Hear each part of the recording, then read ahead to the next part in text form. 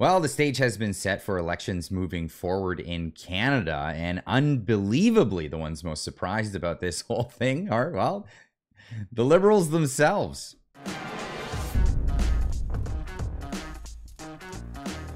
Trudeau's popularity hitting new lows. Global News reporting here. Trudeau's popularity plummeting close to rock bottom as 68% want him to resign.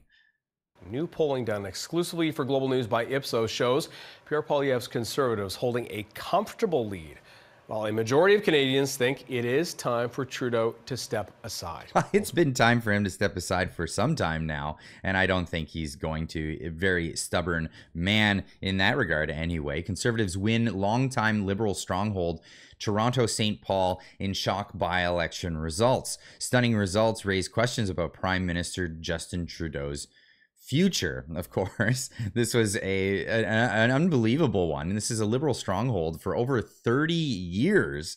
And, well, they just lost that to Don Stewart. Now, Leslie Church, she was Chrystia Freeland's right-hand ma'am in seizing the assets, the bank accounts of Canadians during a protest against their policies. But this is, I digress on that. The Liberals' poor showing in a stronghold like this could prompt some soul searching for Trudeau, who has seen his popularity plummet as inflation, the cost of living crisis, high home prices, and surging immigration levels drive voter discontent. You don't have to look very far.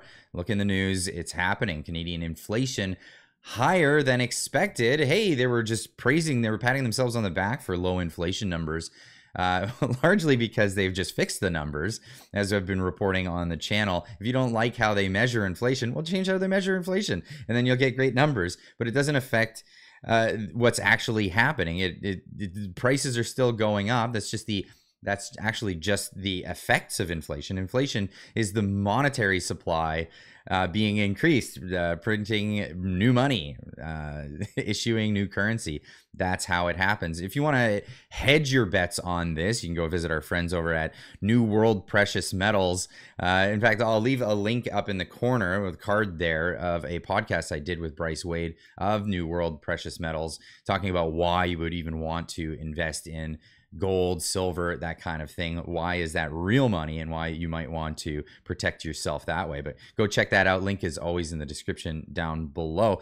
Chrystia Freeland with the COPE, unbelievable, asked just straight up from reporters, do you even have a chance moving forward?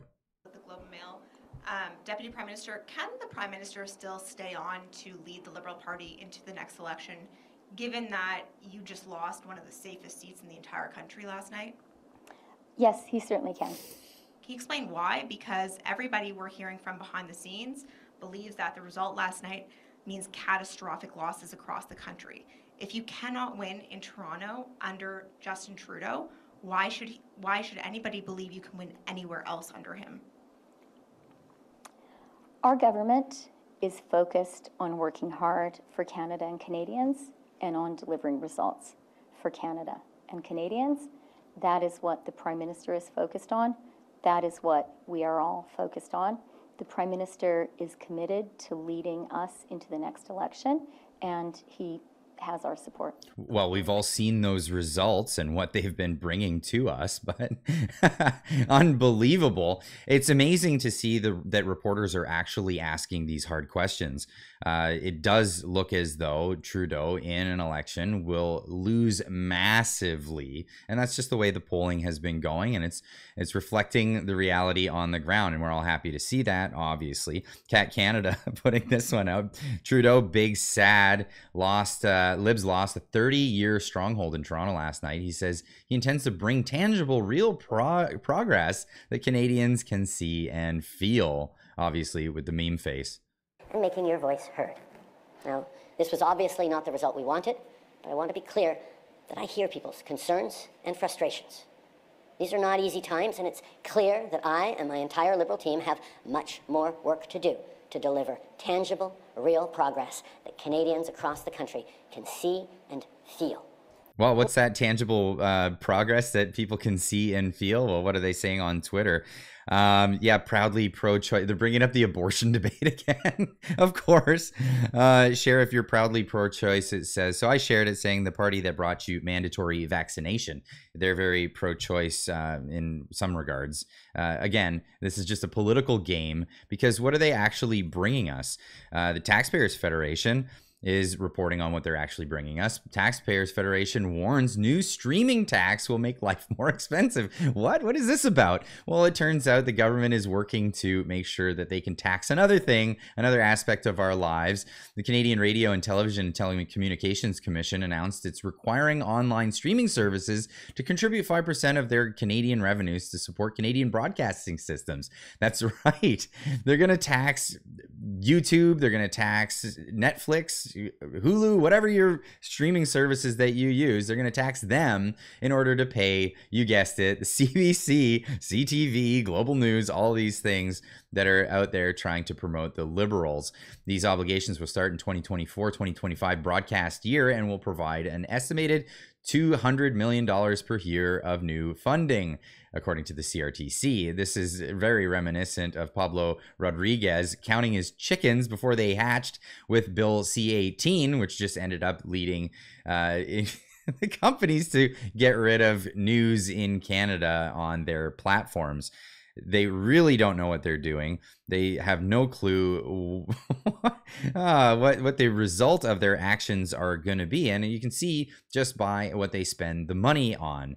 And well, Nya Pfannerstill had a whole thread on this, and it was fantastic. The dumbest thing, the Liberal government gave $3 million in tax dollars to an NGO to help promote justice and community security in Syria. Did you know that Syria is designated a terrorist state? Yeah, they gave money to a terrorist state. This is crazy. Remember these posts when you hear the Liberals say Canadians need to pay more taxes. And when I say posts, let's get into some of these. She kept going.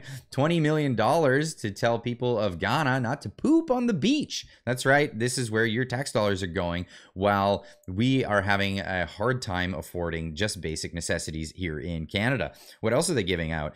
$20 million to help women and girls get a doctor in Congo. You get in line with the Afghans.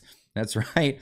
Bloody hell, have to do a thread on these. It'll be a never-ending thread. $10 million to girls' sexual and reproductive health in Mozambique. Well, let's see what else they got. $300,000 for LGBT rights in Colombia. $7.5 million went to reduce gender-based violence in Nigeria. Have you ever been to Nigeria? Yeah, the money went to tribal warlords. And the list goes on and on and on and on. But this is exactly where we're at with this in Canada. Your tax dollars being spent on everything except maybe the things that Canadians actually need. And again, this is why I say perhaps you want to protect some of your investments. Get over and probably purchase some real money, as this is all going up in smoke. The Canadian dollar is going up in smoke, of course. Now, I'd love to hear what you guys think of this and everything that I talked about today. Where do you think the next election is going? We're probably not going to see one until 2025, but do you think that they're going to pull a rabbit out of their hat and win the next election? Or do you think this is going to get handed directly to Pierre Poilievre? Or do you think it's going to go somewhere else entirely? Let me know in the comment section down below. And of course, we'll see you in the next one. Keep on trucking.